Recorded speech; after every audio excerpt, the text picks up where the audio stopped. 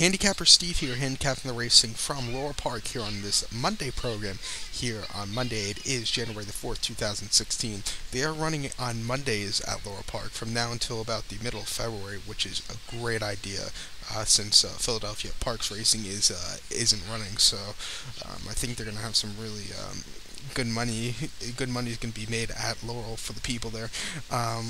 Before I get on to the race 8, which I'm going to handicap, remember to follow me on Twitter at HorseRacingKid5 for more selections. The 8th race from Laurel Park is Lamb's Optional Claimer purse $42,000 for 3 olds and upwards. Number 1 race, a main claim starter, waiver claiming, or state sired stakes, or a state bred race, or whichever one. 2 races, claim price $50,000 to $45,000. 9 winners, 1.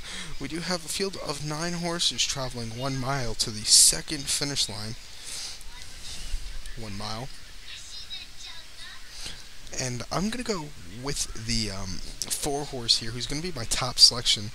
Number 4, Mo for the money.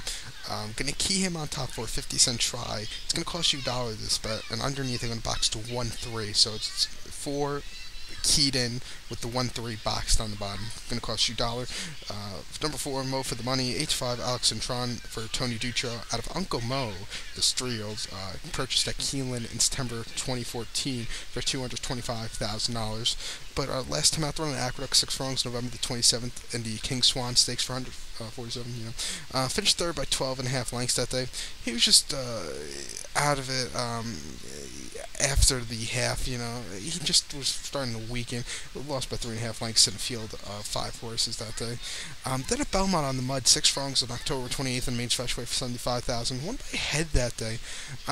Was 4 wide. The quarter pole was really drifting, but really was leading there. But he was really good. I have to say, it was a really nice victory for this horse.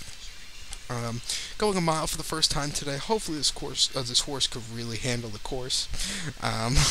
So I'm gonna go with this one. Has a workout, Fair Hills training track, 7 furlongs of the all-weather surface, and 127 flat, the best out of 2 that day, and a 6 furlong workout on the dirt at Fair Hills, and 115 and 1, the best out of 2 workouts that day.